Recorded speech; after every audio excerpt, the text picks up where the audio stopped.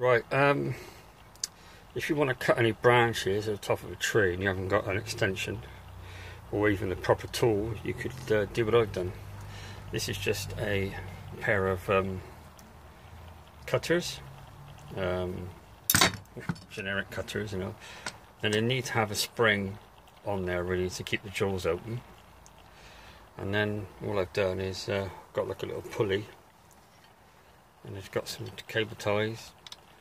Attach the screwdriver. You need some leverage. You've got to put this on there because that's a lot of force.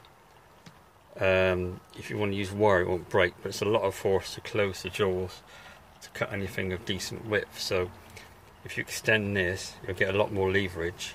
It does mean you've got to pull it a bit further, but that is very, very good. And it's on a pole that it's a painting pole, so it's got a extends up. So give yourself plenty of string, because when you extend it you need to be able to grab the end, and there you go. So make your own extended loppers just with a pair of secateurs. Alright, thanks for watching.